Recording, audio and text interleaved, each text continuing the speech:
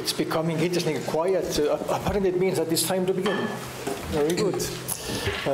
Excellent. And thank you all for coming here. Welcome everybody in Foreign Ministry. A lot of you know this place very well, been here very often. And apparently one of the reasons why we are here, of course, is that the human rights diplomacy is very high in Estonian agenda, has always been in our diplomacy, and the emphasis on women's rights is on very top of this human rights agenda that we have had here. And of course, if we look what is happening in the world in those last few years, then there is very little that we can be happy of or satisfied. So things are moving not in the best direction. So it means even more important of protecting gender equality and empowerment of women in those difficult times. But I'm sure that the panel will give us at least some small, bright future in difficult times. So it's very interesting to see how this discussion will go. And it's even more important because I think today marks the International Day of the Elimination of Sexual Violence in Conflict. So even more important, especially during the Russian war in Ukraine. So. Just to conclude, this very short opening is to make you aware that there will be a nice informal discussion and glass of wine after the panel outside there, so please don't run away, stay here, the discussions will follow. And of course the great photo exhibition by Marianne and Mikko is out there, and it's possible to see in the lobby, and I'm also very curious. The pictures are so good quality. I mean, it must have been some either very professional take and good equipment together. So just a quick remark: iPhone. So unbelievable. Yes, here we are. This is the time. So it means that the person behind the iPhone must have been very good. Anyway, so welcome all once more. Enjoy the discussion, and over to you. Thank you. Thank you very much. My name is Neeme Raud. I'm a journalist, freelance journalist lately, but I've been covering United Nations in my previous work for over 20 years. So I'm quite familiar with those issues. And it's great to see such a great number of people who are interested in women's rights, because we were discussing that before the start, that debate or discussion, I would not call it debate, it's more discussion on those issues, have not been held in Estonia for a long time. So, Mina, thank you for organizing it. I think the issues are important, and where we are now on those issues, because when Mina called me to host this, I said, okay, on women's rights we're doing just great. And she said, no, look deeply into that. And then I looked at the United States, the country where I lived for a long time, and of course the processes and developments are not all good, but we will touch upon that. It's great to welcome in our panel two ambassadors from Sweden, Ingrid Tersman, and from Ukraine, Mariana, Betsa. Ms. Marianne and Mikko, member of the Committee on the Elimination of All Forms of Discrimination of Women. Welcome. And Mr. Veske, Gender Equality and Equal Treatment Commissioner of Estonia. Welcome. We will have a discussion here on the stage about 45-50 minutes, and then open up the stage for questions. So please have your opinion ready and participate in our discussion. As Mert said, today is International Day of the Elimination of Sexual Violence in Conflict, and tomorrow actually is World Refugee Day.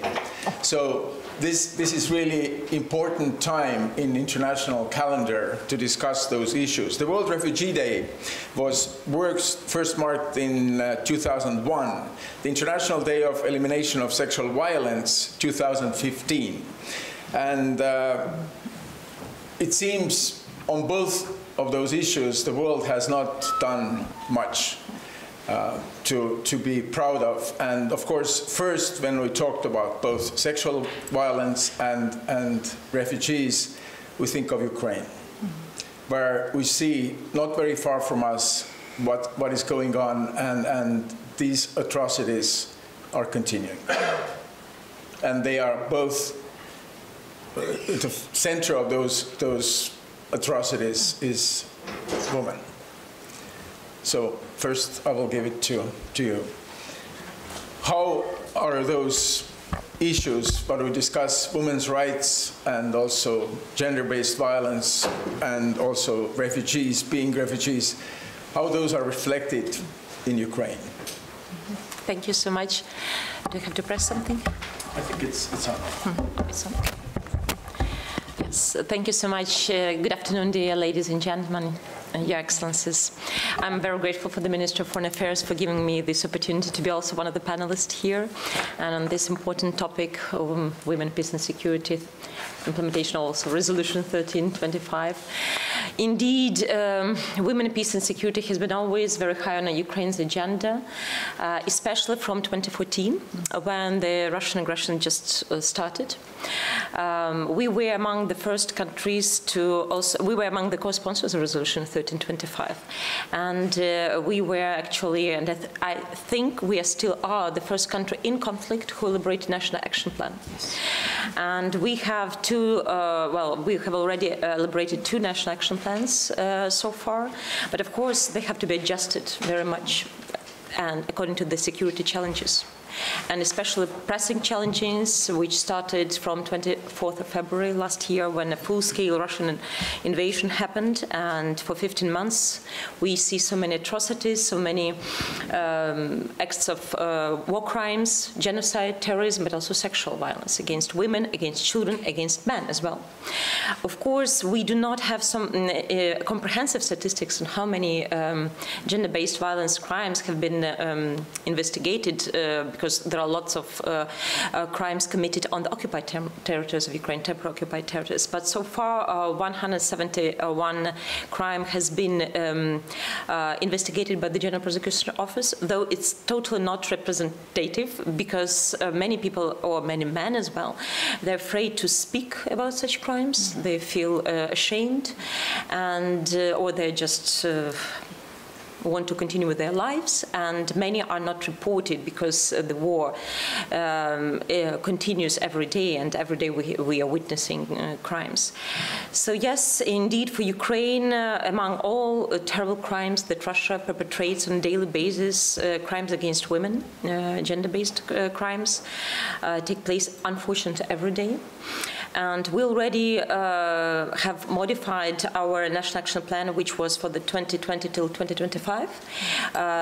We tried to broaden the groups of women who were either forcefully deported to Russia, or were kept in captivity, or they were gender-based violence was committed against them. So we tried to broaden the target group to which humanitarian assistance, financial assistance, psychological assistance is being provided, because this is extremely important. And I mean, entire Ukraine is under trauma, very, very severe trauma, mental trauma as well, because the repercussions of this war will take years, maybe decades even.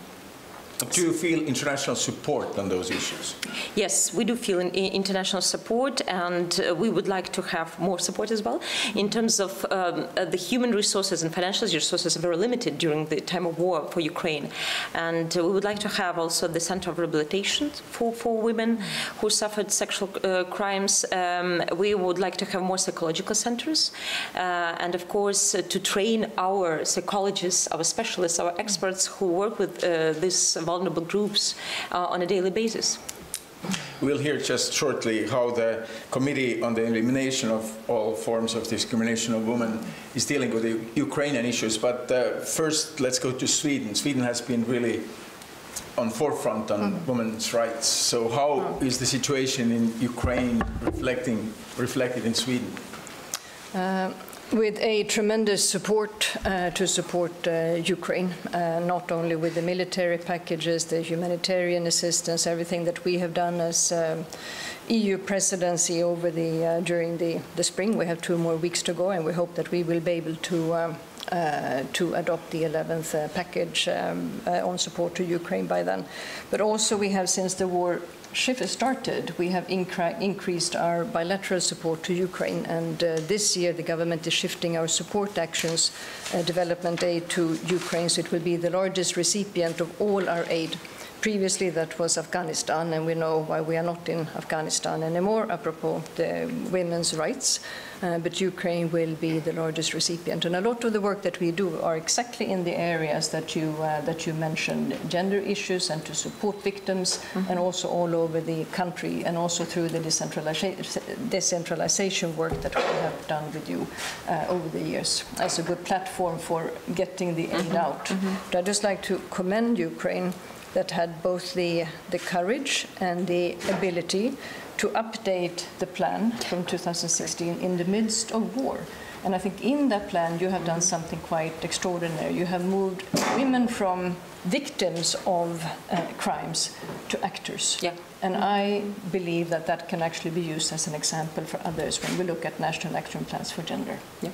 Thank you so much. One quick question. 3 years ago, 2019, 4 years ago already, there was a debate on this issue today, 4 years ago, on the day of this sexual violence, Victims of Sexual Violence Day. And that was at the United Nations Security Council, when Estonia was a member of the Security Council. And the opinion that most of the states said that there should be a paradigm shift on how resources for war victims and victims of sexual violence are allocated in the post-COVID-19 world. Do you think it's still present, this need kind of to change the mindset? I think lots happened to gender equality and women's rights during COVID, and I think that we saw that globally.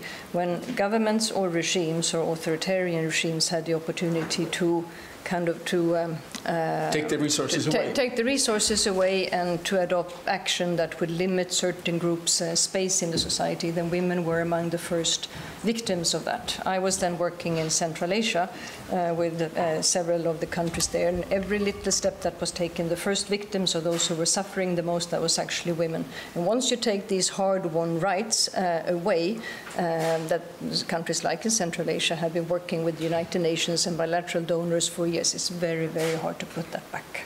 That also increased the level of violence in the societies and violence against women in the homes, and also, of course, against children. But so now when you're talking about European action during the Ukrainian war, do you see that this shift still is there, that women and the victims of war don't get enough resources? Because countries have their economic problems and the war aid, military aid, defense spending so much. Yeah, but I think the needs are probably much larger than we can see. So I would say that we would need to put more resources into this and not less. Marianne, on international level, how in your committee is the war in Ukraine and those atrocities against women reflected? Thank you, Neeme, of that question. Honestly, there are bit different approach than those institutions which are by nature executive ones. In our committee, we are like watchdogs of CEDAW, which is in one hand committee, and from the other hand that is convention. And in convention, in Article 1, we immediately identify, violence against women, which means that we all know that article's hierarchy is very important. And if that is in the article number 1, it means that that is extreme priority. But above than that, we have working group, which is working group of Ukraine, which means that we, 23 international independent experts, members of CEDAW, voluntarily are organizing our work, and there are 2 working groups of that kind. One is Afghanistan, and the other Ukraine. So you understand, no other, but Ukraine. Now, our work is basically that countries are coming to Geneva to introduce their country reports periodically. And recently, there was Slovakia.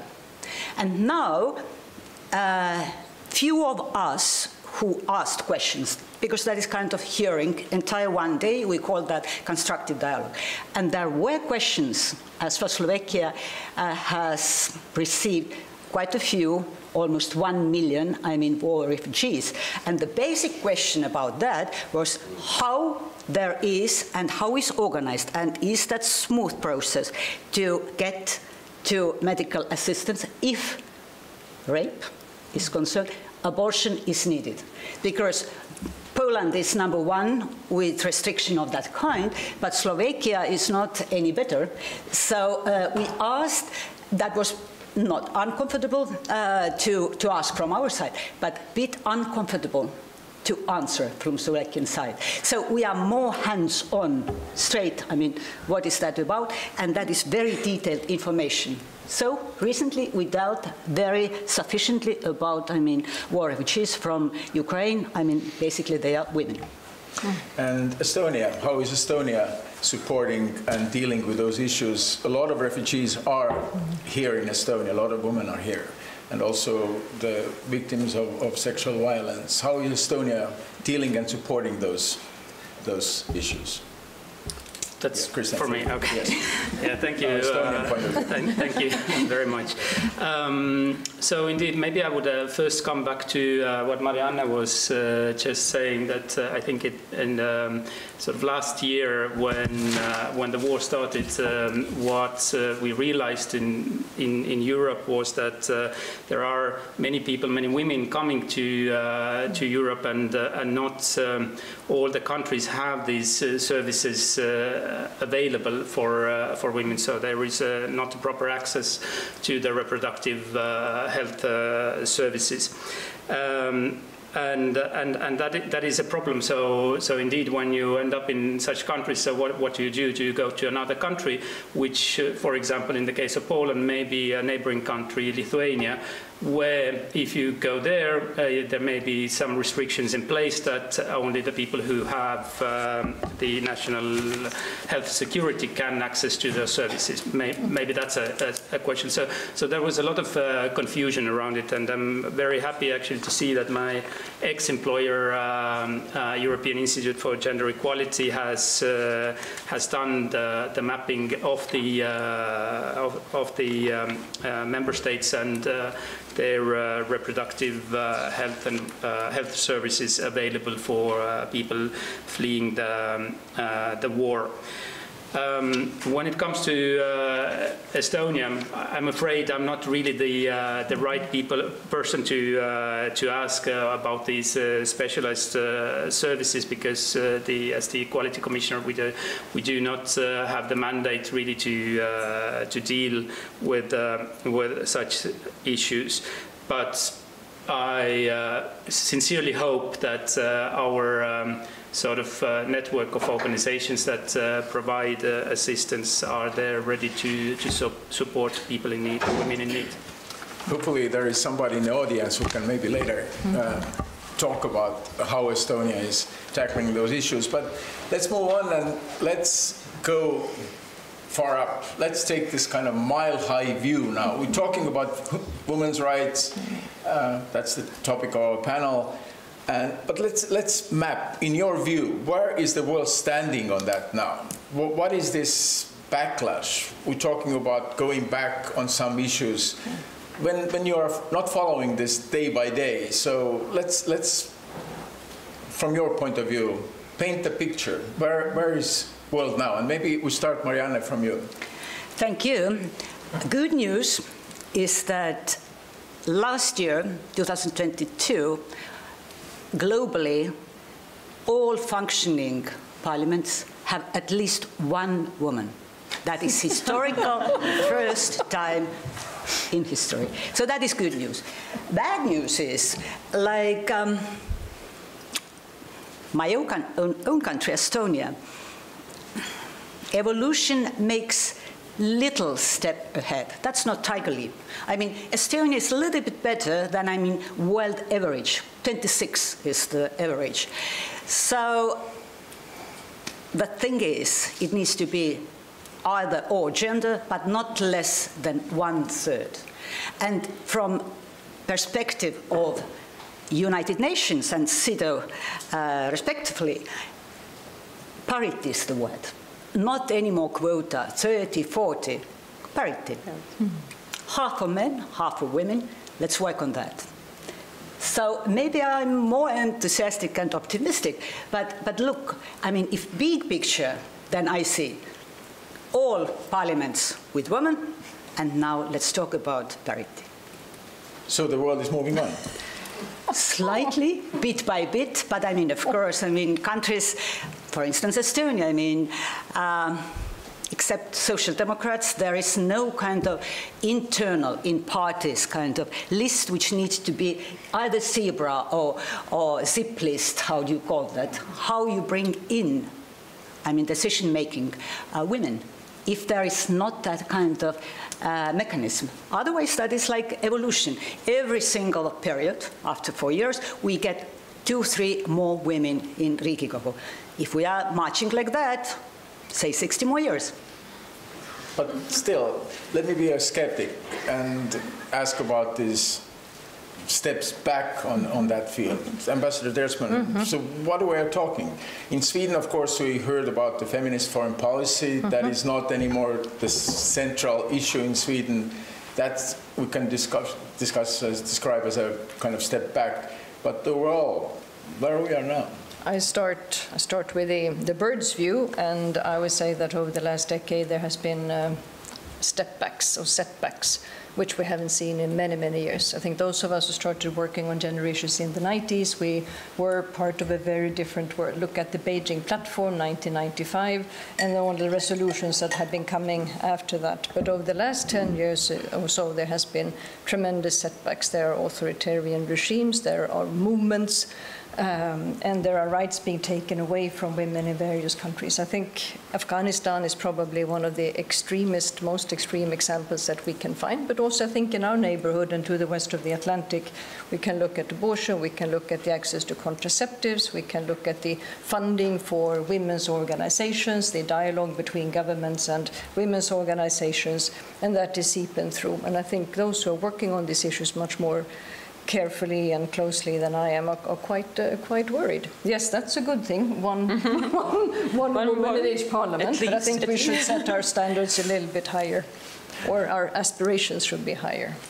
So I think there's really reason for concern, because when these rights are being eaten up a bit, then it's hard to take them back. So I think we who then come from countries where you have a close link between democracy and gender equality, because that is linked like this. Democracies have good gender equality prone countries, they are democracies. I think we have to continue to stand up and fight for this and do it together with our allies.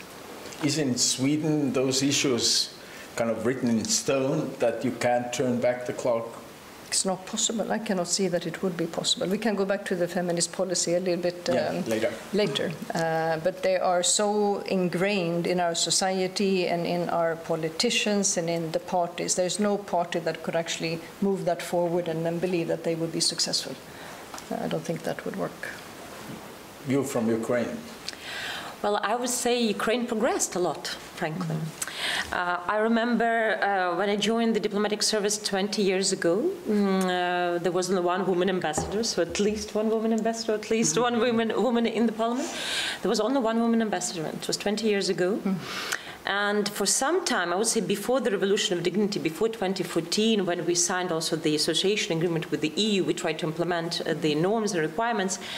It was quite a battle for example, for a woman at the diplomatic front, and for me personally to get promotion, or just even to go abroad on certain posts, because it was said, well, you're a woman, we need a man who will be more efficient, who will be more quick. Well, there were different prejudices. It was quite an era, I would say, even in our diplomatic experience of diplomats in the Ministry of Foreign Affairs of Ukraine. But it changed dramatically from 2014. After we signed the association agreement, we put gender equality high on our agenda. Yes, it was not easy. It's still going not that easy, but much better. Also, some figures. When I was appointed ambassador of Ukraine to Estonia in 2018, September 2018, there were already 5 women ambassadors. From 1 to 5, it's also not. Now, 5 years after, we have 14. It's also big progress, I would say, for us, but still a lot to go. And the main issue is that we try to safeguard that there are quite a lot of women in the diplomatic service now, and this is a huge priority, and for our president, and for the government, and personally for our minister, who is very much for women in diplomatic service. And we even started a campaign a few years ago. It was called He for She. I mean, it's a well-known comment, but in the ministry itself. So now we have men who are promoting women's rights. So it was not the case before.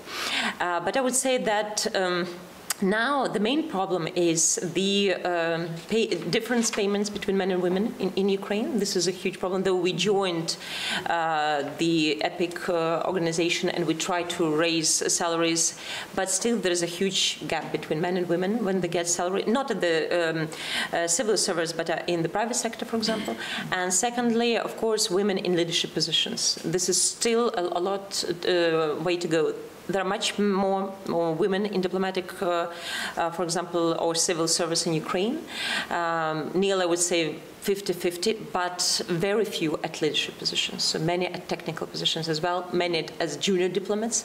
So the huge progress was started maybe from 2014, when we also joined different, like Biarritz Partnership, EPIC, 1325 resolution, and many issues that we try to implement gender equality in our society.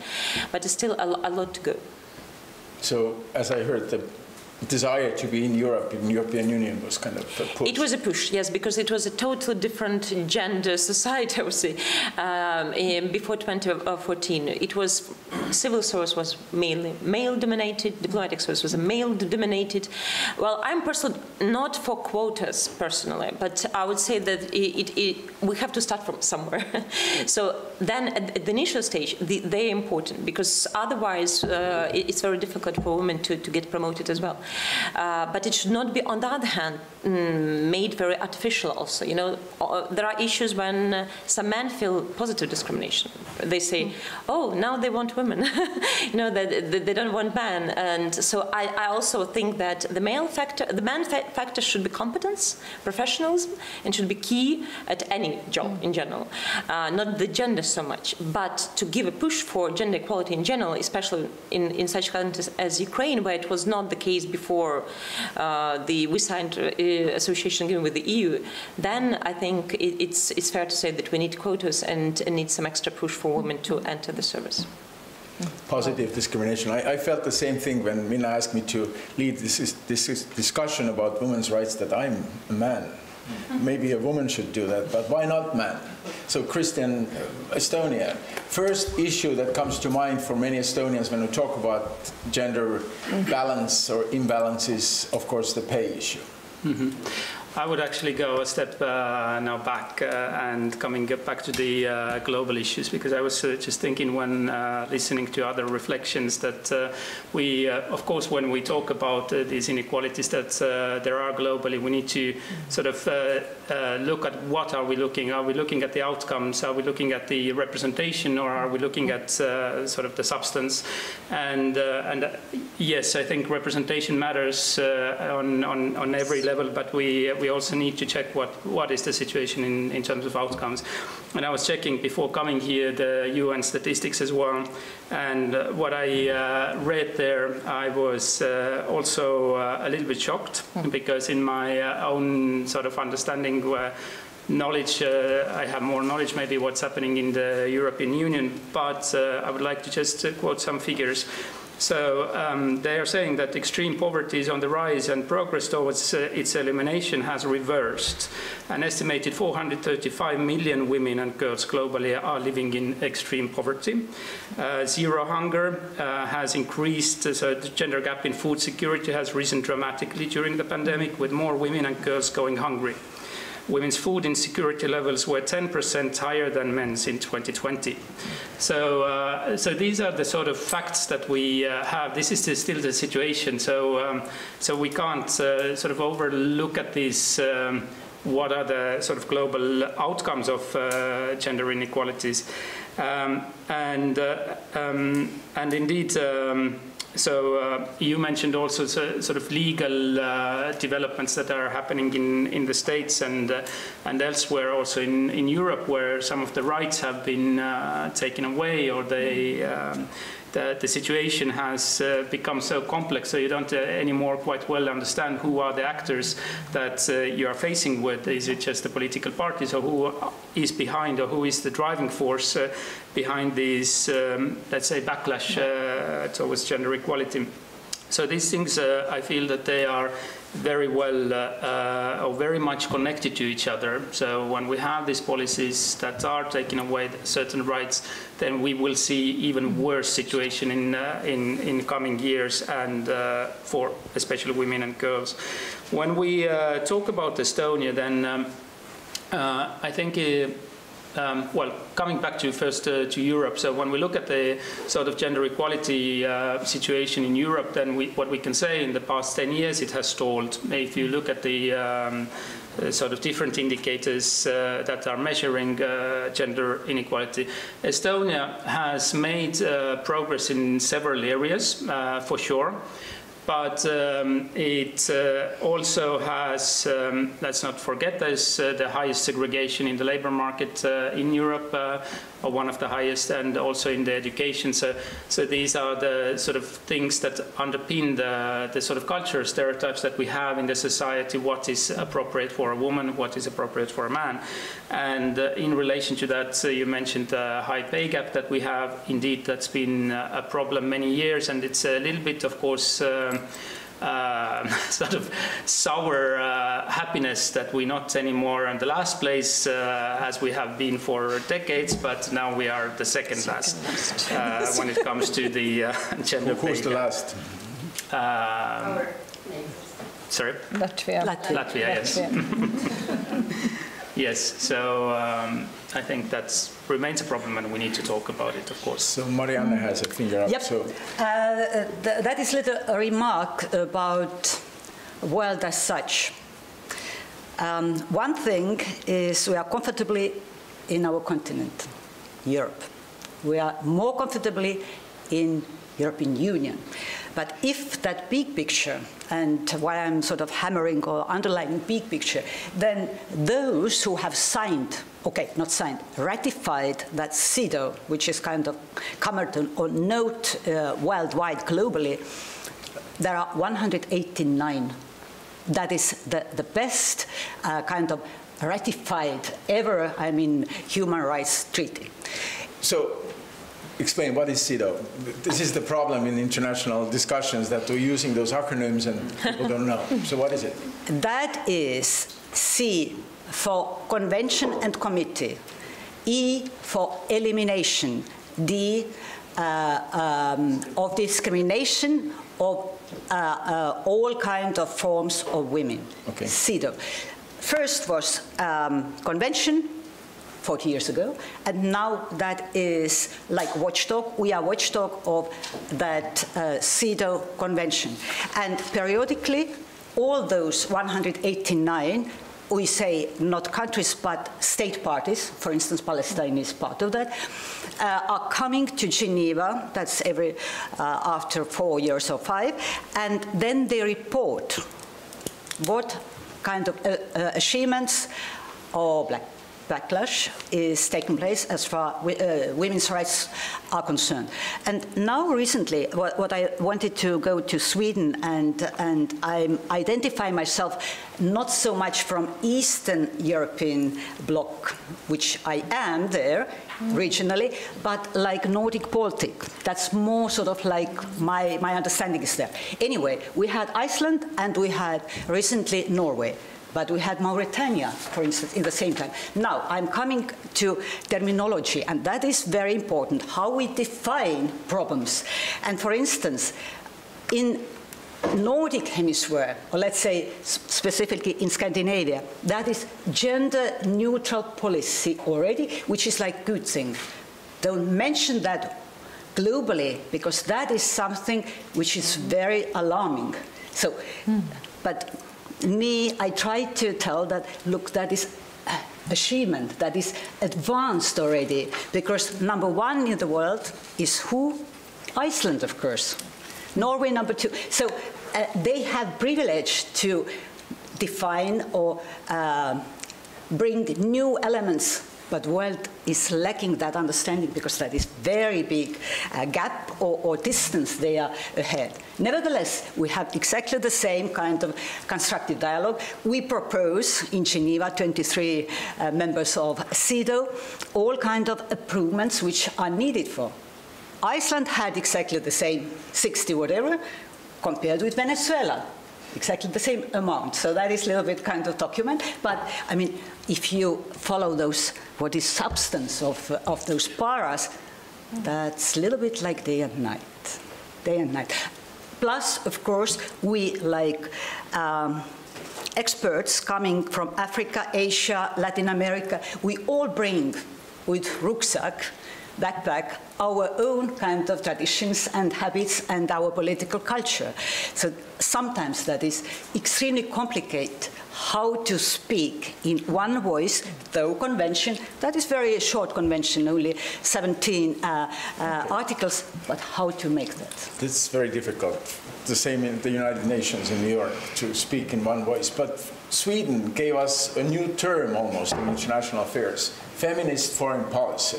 And now it's, where is it now? Looks like it's kind of a little bit faded. It's not anymore an agenda that high up as it was. That was our pre-Foreign Minister Margot Wallström, who 2014 announced the feminist foreign policy. And I think for many of us who'd been in the ministry and worked on gender issues and others for many years, we were a little bit surprised because this is something that we already do. Because it's so ingrained in our foreign policy, it's in our country, it's in our Nordic cooperation, Nordic-Baltic, EU, etc., and also in our development aid. Let's define the terms. What is it? What is it? It's a term to put words on the need to give resources, representation, and rights to women. And I think what I liked about that once that I saw what she really wanted to do was that it really elevated the debate, which was then already under attack, as we said. And I think it annoyed so many, as I'm sure that many of you remember. But I think that also put the onus on how important it was to discuss the rights and the representation and the resources. But the support we provide to gender, I'm sure you know, I mean, that has always been with us, will always be, and it's a super core of our foreign policy. Then we had a shift of government in September last year, a conservative, kind of conservative government, and they decided to remove the term. And they thought that this was kind of a bit of labeling, and we want to look at the substance and not at the labels. But what we have done before, the substance, that will continue. But what I'm interested in to see is, of course, that the countries who then followed our lead then on the feminist foreign policy, there are a few. It's Germany, Canada, France, Luxembourg, Mexico, the Netherlands, and Spain, how they view it today when a few years has passed. What it did do to us in the Foreign Service was that it gave us an impetus and a joy to work on gender issues in a sense that we perhaps had not had before. So let's look from Ukrainian side. What would be, let's fantasize, feminist could I just say something? When I joined the ministry 30 years ago, I think we had 2 female ambassadors and 2 department heads, and now we are 50-50. Yeah. But Ukraine is moving so fast. You're moving fast, yes. You will join us soon. So, but let's say the world is kind of moving towards this concept of feminist foreign policy. How should that be viewed in Ukraine, from Ukrainian point of view? About some of this situation in Ukraine. How is Ukraine moving? When, let's say, in ideal world, Ukraine would have a feminine foreign policy. Well, of course, I think right now gender equality is very high on our agenda. I mean, since priority of us is to become an EU member state, also NATO member state. Even during the war? Yes, absolutely. I would say that nearly 40% of Ukrainian defenders are women. And we have, well, not all of them are members of the armed forces, but territorial defense as well. But a lot of women join, for example. But I would say yes, I would definitely see that women are given first leadership positions. This is still where we're lagging behind in many ways. Yes, equal payment for women and men. This is also where we are lagging behind. I think these are two areas where we definitely need progress more, but it is still quite a huge progress in comparison with even developments of 5 years. We actually, for example, the Minister of Foreign Affairs, we ordered gender audit for the first time in the history of all civil services institutions in Ukraine. And we were surprised to see how few women in leadership position we have. So the minister said that we definitely need women as deputy ministers, ambassadors, and of course as heads of the departments. I'm more than sure that we will continue this path, not only of course in the diplomatic service, but in the civil service in general. Private sector is also, we try to empower women, and there are lots of women entrepreneurs, and many women who are internally displaced persons from the war, they moved to different regions, and they find themselves much better position right now, and because there are so many opportunities also to be represented, but also to help Ukrainians during the times of war. So I'm more than confident that Ukraine will continue a very great implementation of Resolution 1325 and our National Action Plan. I'm very much confident that right now Ukraine, in a very short period of time, hopefully will become EU member state. And definitely we need to correspond to those standards set up by the EU and EU norms and values. Estonia. Yes, well, maybe one reflection first to Ukraine. It's been for me also very nice sort of meeting the different Ukrainian delegations which I have in past month, and they all seem to be sort of very positive that right now there is a time to make this change also in Ukrainian society. And what I also hear is that they want external support. They want also people, for example, from Estonia or other countries to support them in this process. So I think this is really indeed an opportunity to make that change. But when it comes to sort of feminist foreign policy in Estonia, then I'm also not sure I'm the right person to ask. Maybe Minna-Liina would be better to hear, or anyone from the foreign ministry. But of course, I mean, I totally agree with the Swedish ambassador as well that in a way it's a question of labeling. As long as you are strong on the human rights issues, if you make sure that the development aid or the humanitarian aid that you give out, that it has a strong gender perspective, that you know where it goes, and there are accountability mechanisms in place properly, then of course. I mean, does that make it feminist foreign policy? Definitely is a part of it as well. So. But if I may, little remark to bring, like globally, we had the constructive dialogue with Germany, and as Ingrid, you correctly said, that there are those who are followers of your feminist foreign policy.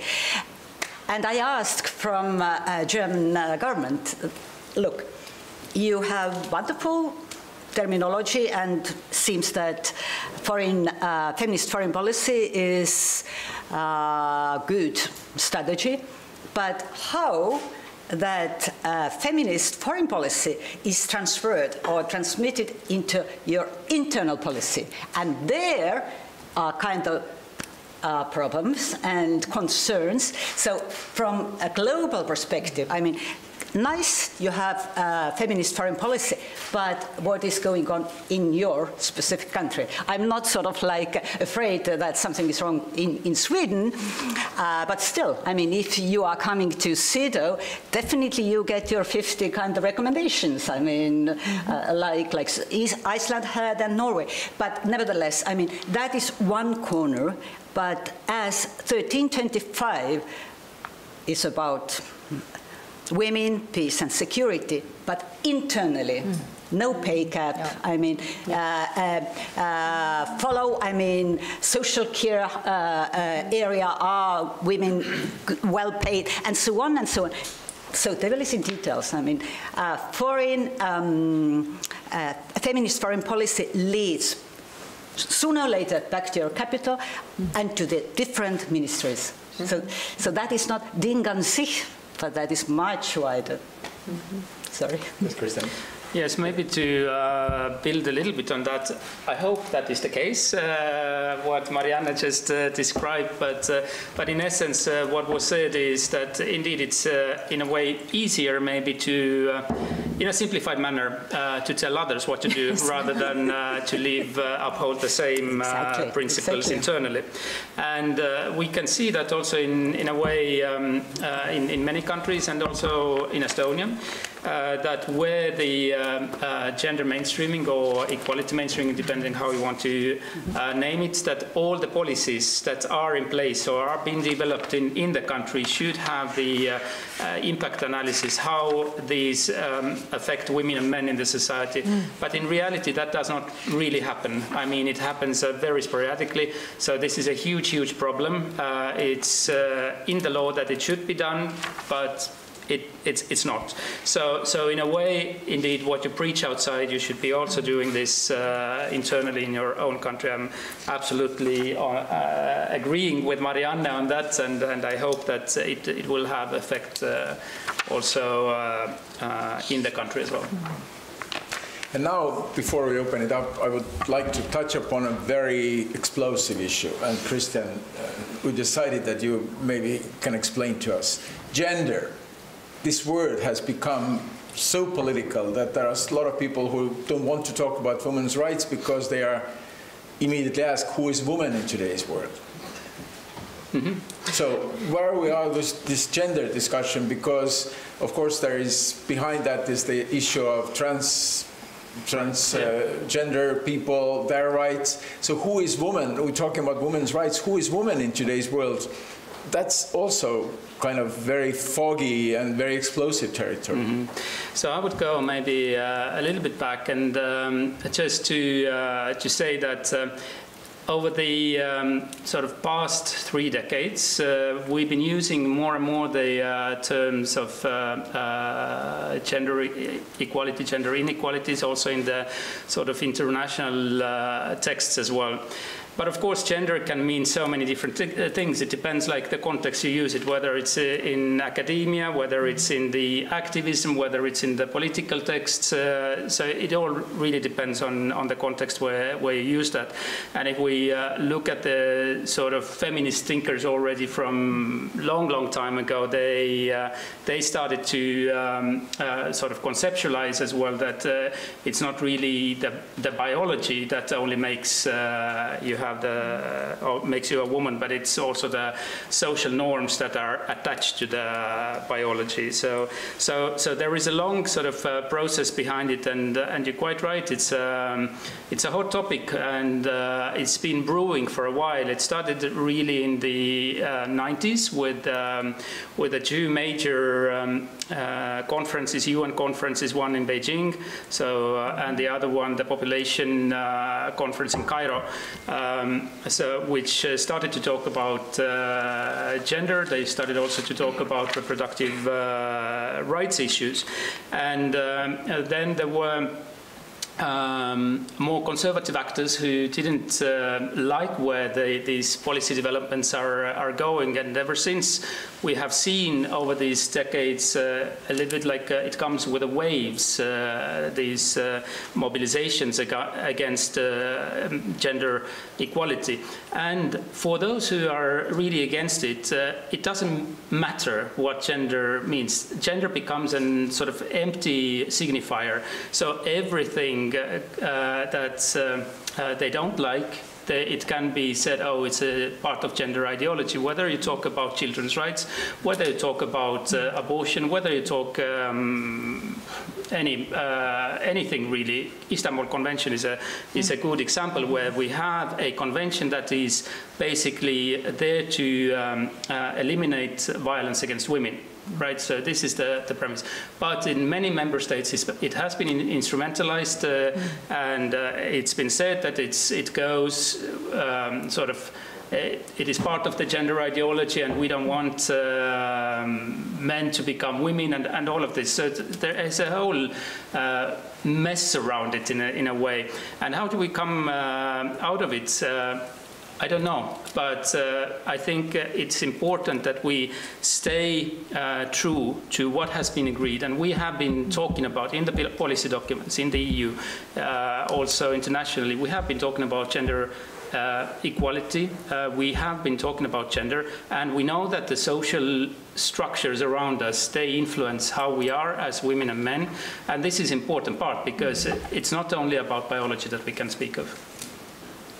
So, but is there a definition what is gender in the world? Or is it like a terrorist United Nations where we can't still agree on the term? Yeah, well, gender, if I think about the definition, there is also in the Istanbul Convention that defines what gender is. It's the socially constructed norms and I can't remember how the definition exactly is, but it puts the emphasis also in a way to the society that surrounds us. So meaning these norms, stereotypes, and whatever makes a man or a woman.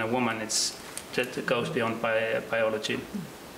But sometimes it feels like a caricature. Like last week, one of the leading universities in the United States defined the word lesbian as a no man who has sexual relationship with no man. And the question was, where is woman there? Why we have to say no man, no man? The man is always the center. So even the liberal side sometimes gets confused. Yeah, I mean, I'm pretty sure there are confusions, and I don't know exactly the incident that you referred to, and you can have like very strange sort of constructions around it, but it's important to, I think, to bear in mind that these terms have to be in a way inclusive because, otherwise it's if you just limit to biology, you leave out the very important parts that are actually defining how women and men are living in their lives in the societies. Marianne. If I may to add or come back to Neeme, to your initial question that there are problems and troubles as far as gender equality is concerned, then yes, now I'm about that this glass is not half full but half empty. And every coin has that darker side as well, and that is about don't open up any internationally agreed document, basic document. For instance, that you mentioned, Christian, Beijing, and then you, Ingrid, too. Beijing Agreement 1995 is at the moment not radical, but so good document. And if we sort of open something there, look, there will be so many those who read and write and would like to add and take off. So let it be closed like that is. And in area of, we started with violence against women. At the moment, currently, and I see that from Canada, from Embassy of Canada is there, big debate is now with Canada. And that is Every Woman Treaty. Every Woman Treaty is kind of who can be against that kind of initiative, which is all about to abolish, to end, I mean, gender-based violence against women. So, but the thing is now have a look, countries who initiated that. I'm not mentioning United States, because they are not part of CEDAW, I mean, that treaty body, but Costa Rica, quite nice, Latin America, I do believe that, Neeme, you have been there, me not, but anyway, in all records, that is nice Latin America, nice Latin American state.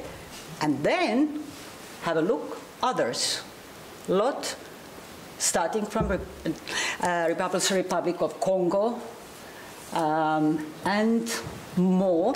They are collecting at the moment signatures to somehow challenge CEDAW, which is agreed, like I told you, 1940s, and signed by 189 countries or state parties. That seems to be good and very appropriate and timely document. But now what is the substance? And that is watering down and making softer and focusing only one kind of element as far as gender equality or women's rights are concerned. So basically, and what now to go to Canada, in May there were quite articles in Canadian press, and firstly, that is a good thing, because those countries need excellent frontrunner, and Canada is excellent frontrunner. If we are talking about treaty, every woman treaty, but there are academia, like you told, and they are really against telling that. For what is the aim of that every woman treaty? And now already more than 100 countries have signed that. And my question is, what is going on? And like you, Christian, said, a lot is going on, and that's not in the correct or good direction like that was back last century, when really there was big hope that gender equality is coming up and that we are equal, men and women. Sorry. So let's stop here and open up this for questions, because we put on the table so many different issues and questions and answers also, but this debate in the world is going on about women's rights, as we see. So your comments, your questions, please. Let's start. Thank you, first of all, for this wonderful debate. It was very interesting to listen. So something that came to my mind during the debate was a term that was used. Yeah, as a philosopher by training, I'm used to picking apart every term that is used, and the term was reproductive health.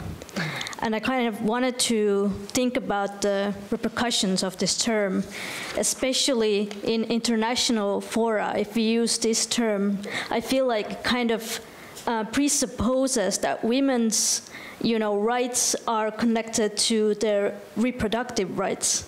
And I feel like this is not kind of something, this is not the idea that we want to really bring on, especially in international fora where it might, give the wrong impression.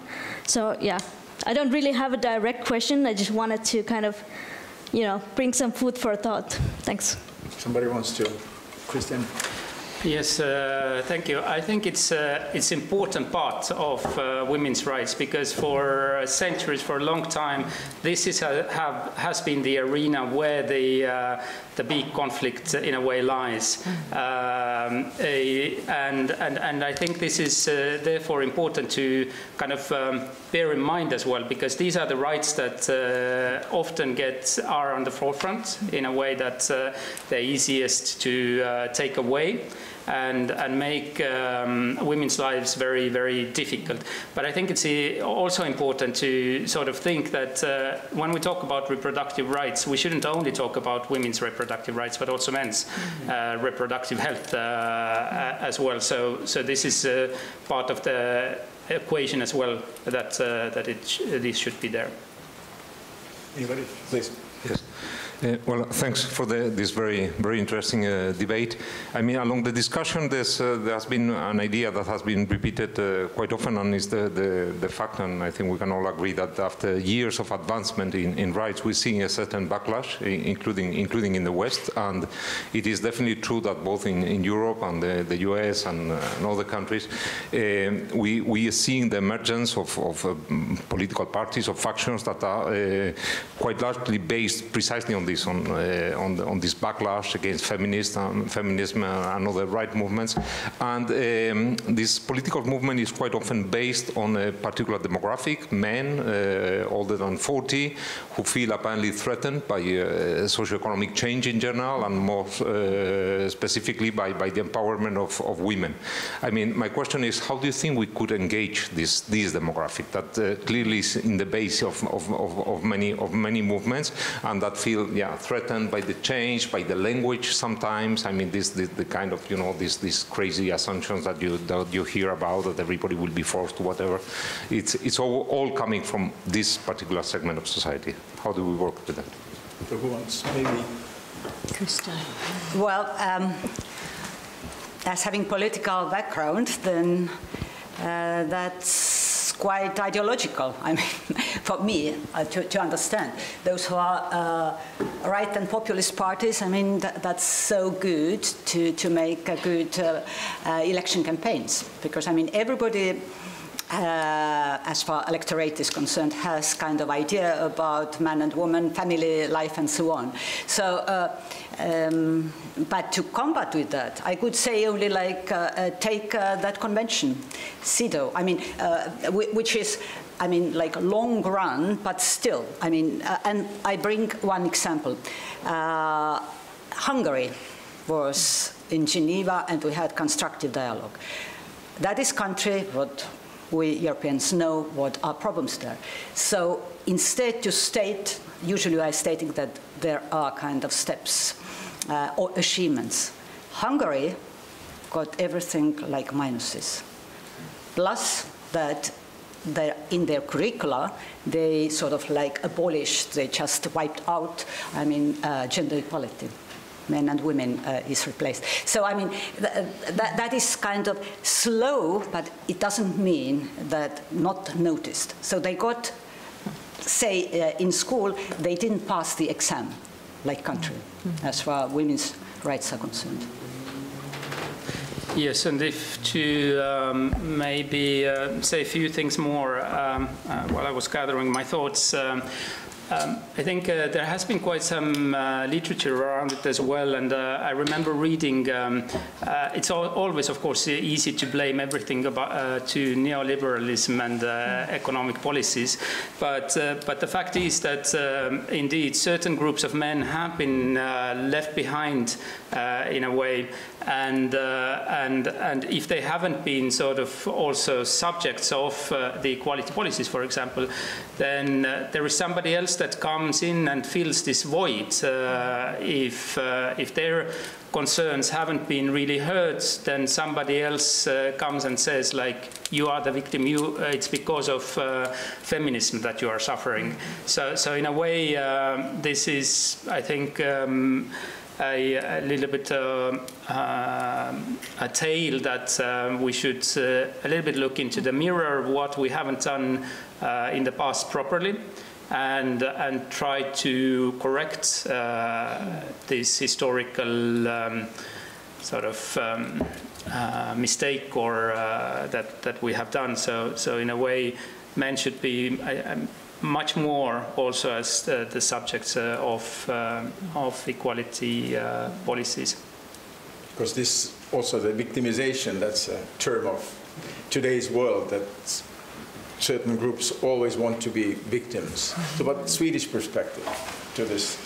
How to explain to those men and then Ukrainian, where you are advancing the feminist agenda, but how to explain that to men to understand? I think what arguments that we have used more generally has been economic empowerment and what it does to a society when men and equal have the same opportunities, and that if you limit the opportunities for 50% of the population, you get much less growth, you get much less creativity, or it can also be with certain minority groups or immigrants. But if you all want to be steeped in the same little box, you become rather poor over time. So I think that's an argument that we have used. But if that then is grounded in groups like this, I'm not too sure, because you also have to have ears of a certain size to take those arguments in. And I think this is so ideological.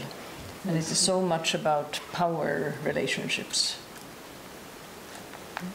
I think if he has a question, there was one question over there. Yeah. Oh, sorry. Yes.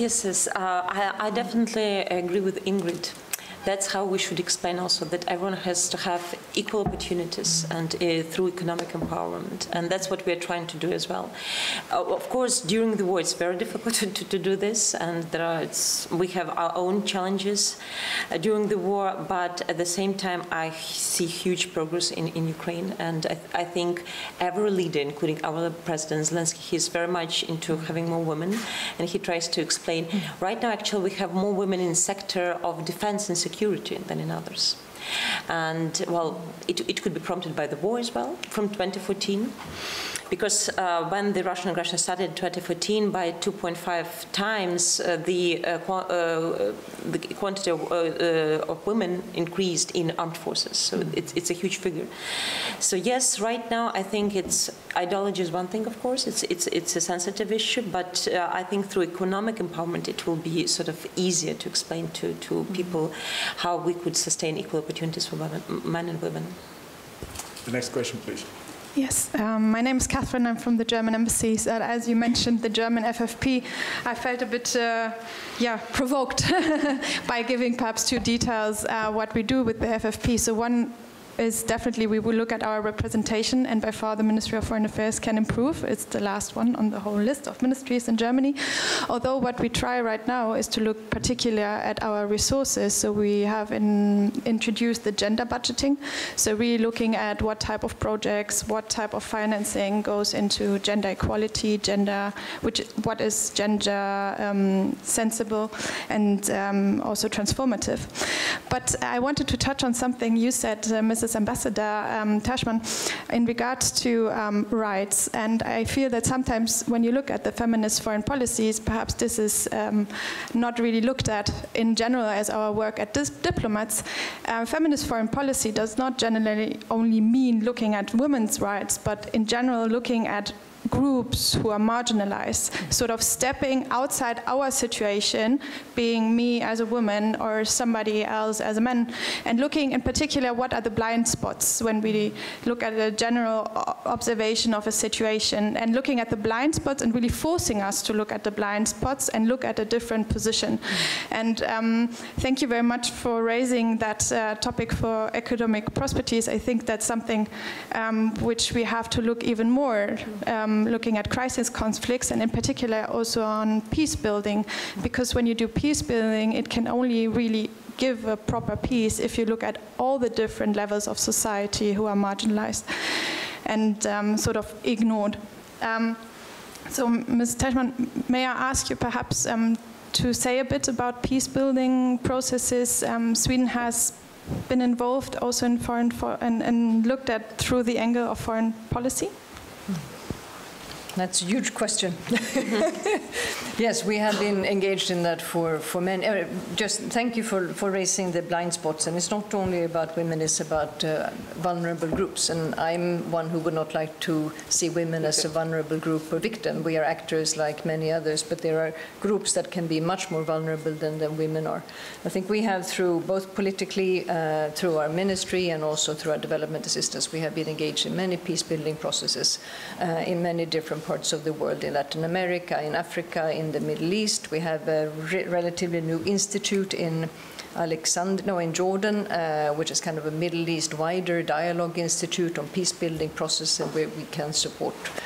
For a few years we had a women's mediation network. There are quite a few globally. There's one in each Nordic country, I trust.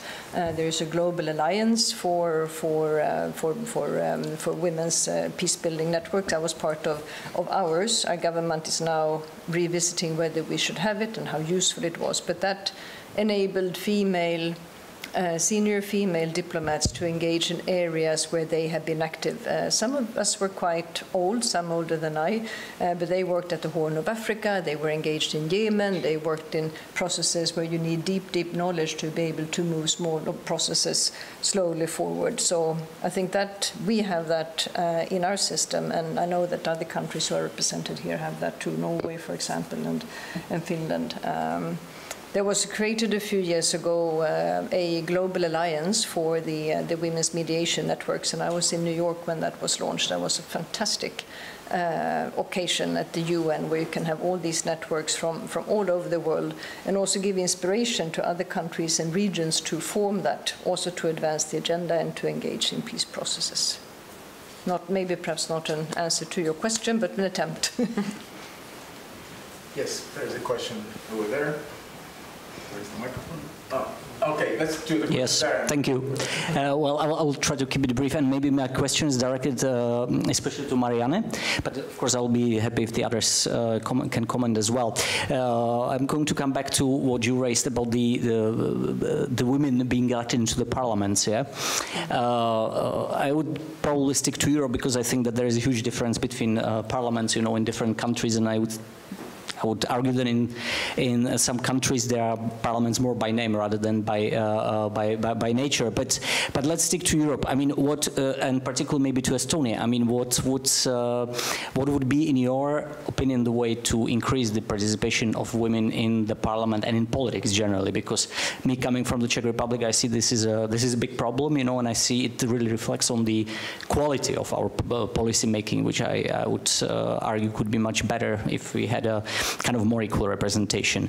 I can see two ways. There is a regulation that means, and I think some countries went down that line, that they basically order by law to have a certain number of female candidates, usually parity, 50% on the candidates list. Or you can try to work more with the political parties and kind of try to incentivize them, to work more with female leaders and to educate, let's say the class, of women politicians, so to say. So what, in your opinion, would be the best way for Estonia and perhaps for other countries that are in a similar situation? Thank you very much. In fact, you answered in your question there were, two possible ways. One, which is about, say, quota system, although I stopped to use that and I went, or let's say for me that is parity, right?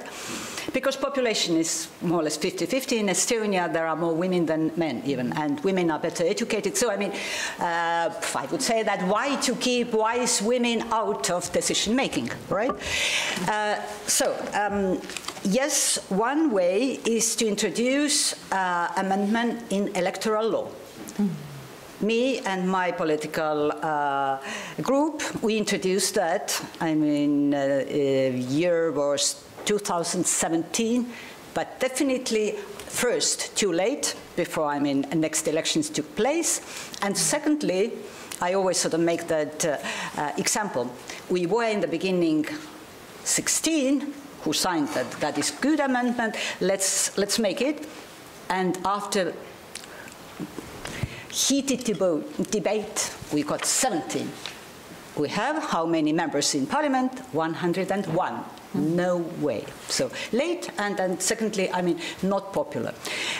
But the other thing is, like you correctly said, internally, political parties make themselves kind of commitments.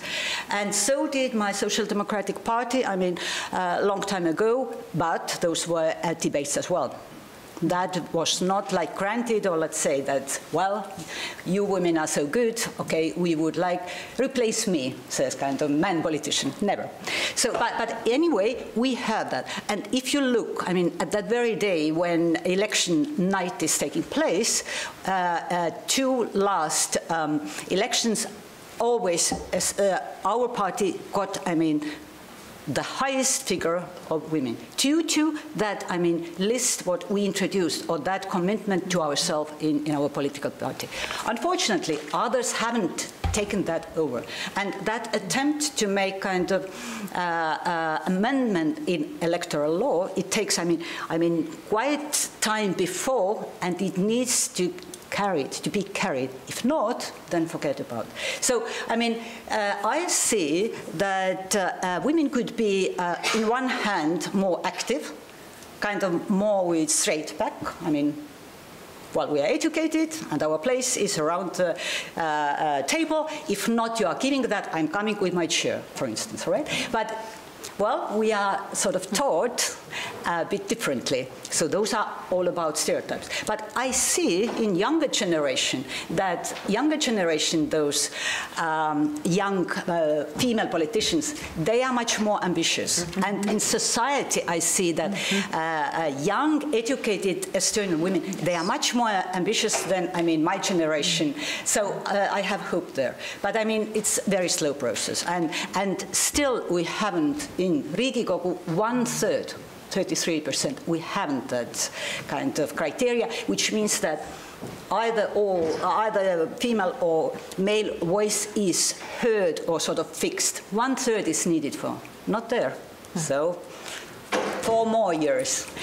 Not good answer to you, but what Marianne, I want... Let's take one more question. Great, okay. Otherwise, we can continue those debates outside in the reception, but there are a couple more questions, please. Thank you. My name is Effie from the British Embassy. Thank you to all the panelists. I think I actually wanted to build on that question, but maybe none of you might be able to answer it, and maybe Minna-Liina might be the one. But I wanted to know, because the topic of this discussion is women's rights is human rights, and that applies in peace as well as in conflict. And we focused most of the discussion today on conflict. So I think I wanted to know a little bit more about what Estonia is doing in the area of gender mainstreaming in its policies domestically. Is that, Christian, for you? Yes. So domestically, and gender mainstreaming, this is required by law. I'm sure you know that. I would say that there is a huge gap in the implementation. So when right now we are, for example, I'm just giving you an example, we are in the middle of the Green Deal, green transformation, right? So there is a lot of money coming to Estonia. The requirement should be that all of these policies, measures that are developed should have the gender approach there as well. So the impact analysis, well, ideally also gender budgeting, different tools in gender mainstreaming used. The reality is that when I read those, there is very, very little. Basically none, I would say. So my office right now, we are in the middle of this project to analyze, so what is this problem? Why the different governmental bodies that are designing these policies or measures, why do they not apply gender mainstreaming? We hope to get results by October, and we will definitely share these widely, and hopefully we get some of the answers. But already, I think I would assume there is still very little knowledge how to do that in the public sector. Even there could be willingness to do so, but people don't know how to do it. And it's a question that of the resources as well. People would say that, oh, this takes too much time, it's too complicated. Well, it doesn't really have to be that complicated, right? You can integrate it to your normal policymaking processes. But yeah, so I guess that's my answer to you right now. I hope this will change. I really do hope, because I truly feel that this is the key in order to really change the society for better.